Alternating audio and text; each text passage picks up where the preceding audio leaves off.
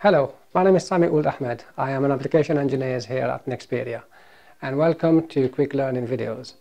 Today we'll be talking about LFPAK versus DPAK. LFPAK and DPAK terms refer to the package types of the MOSFET, given its overall size, the LFPAK being the smaller of the two. The focus in today's session will be the thermal performance. Now, smaller devices are desired because of the space saving they give. However, there is a common concern, and a valid concern as well, when it comes to thermal performance, and bigger devices are chosen because of their handling or their better handling of thermal. In this demonstration today, we have chosen the fuel injection application, which thermal is a key element. Now the focus will be thermal, and hopefully we will demonstrate that the LFPAK, although being a smaller package, will perform as well as its bigger counterpart, the DPAK. Now, if you're not familiar with the fuel injection application, if I was to simplify it, it comes down to basically a MOSFET driving a solenoid load in a repetitive manner, switching it on and off. The timing, the clean turn on and turn off is of paramount importance. Because a solenoid is an inductive load, the turning off of the inductive load means the MOSFET is operating in its avalanche mode.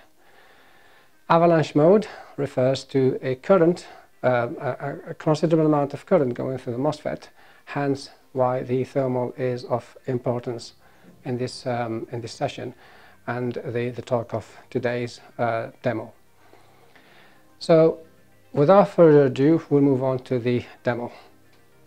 So here in your screen you will see the circuit board with two sets of MOSFETs, LFPAK on the right hand side and the DPAK on the left hand side.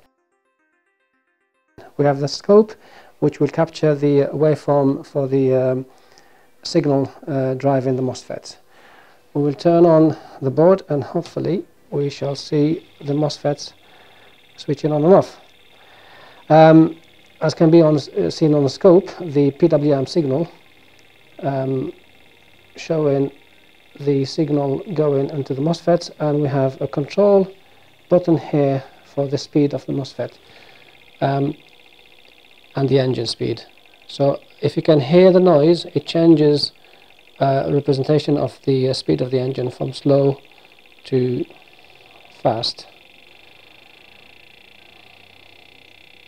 So as I mentioned, to the right, the LFPAK set of MOSFETs, there's 4 of them, driving 4 solenoid, and to the left, sets of 4 MOSFETs, DPAK, driving the same load for comparison. We will now bring in the thermal camera, infrared camera, to check the thermal performance of the 2 sets of devices. We can get some temperature readings. The LFPAK 37.3, 37.5 or thereabout degrees. If we move on now to the DPAK device, and it's showing a slightly lower temperature, but still around 36, 35.9, 36 degrees. As we could see in the thermal camera, the temperature measurement were very similar between the LFPAK and the DPAK devices, albeit the LFPAK is pretty much half the size of the DPAK. This particular example, we chose the LFPAK 56, which is a 5x6 mil device. Now, the reason behind the LFPAK, albeit a smaller device to the DPAK, performing pretty much as well as the bigger package, is due to its clip-bond technology, which makes it a more efficient when it comes to thermal dissipation than the wire bond, which is the DPAK device.